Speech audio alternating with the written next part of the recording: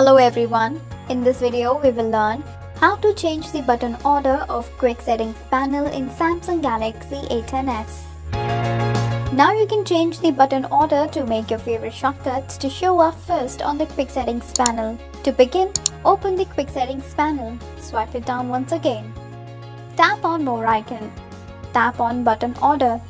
To move a button, touch and hold it, and then drag it to the desired position. Tap on Done. You may also tap on Reset to get back to the previous settings.